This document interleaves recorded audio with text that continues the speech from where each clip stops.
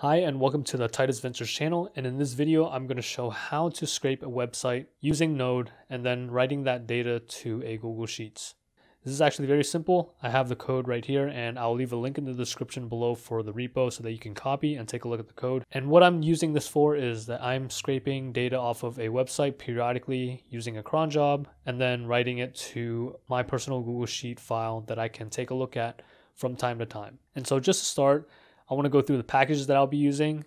First is node cron. That's to run the cron job, to run the script periodically. And then the other is Google APIs. And then Cheerio. Cheerio is a HTML markup parser. And then finally, node fetch. So if you haven't already, please take a look at the previous video I did on how to read and write to Google Sheets. That gives a lot of context to this video, but I will do some of the similar steps. So it'll still make logical sense, but I think it's still wise to watch the previous video to get an idea. All right, so for this script, I'm using as an example, and I'm using it to scrape this website, which is a store listing on the Google Workplace Marketplace. And all I'm doing is trying to tally and store this download number. So my cron job will run once a day and read this number and store in the Google Sheets. That's all it's doing. Of course, this is just an example application. You can write the scrape function to do whatever you want, but I'm just giving you the structure of the script. So first I'm going to demonstrate how the script works without using the cron job. So I'm just going to run it in my terminal. I'm just going to type in node and then period to run the index.js file in this directory.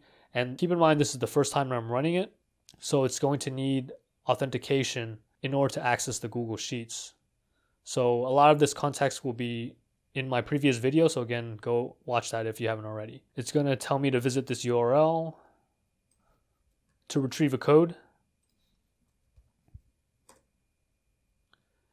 This effectively allows my app to authenticate with the Google account.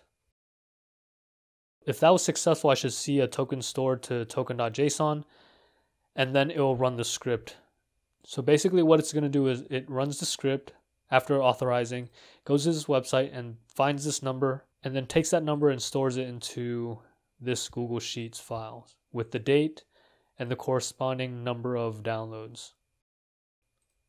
One important thing to note about the token.json file, if you're running a cron job, is that it needs to have a refresh token key in there. If it doesn't have a refresh token key, then the token will expire and you can no longer access the Google account and write to the Google Sheets file.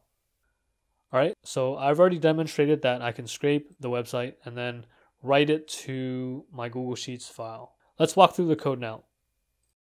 This is the scope that the Google API will require for the app to write to the Google Sheets. This is the token path.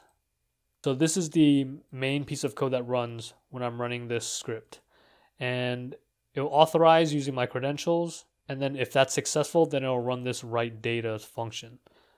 So this is the authorize function. And a lot of this code is boilerplate from the Google examples.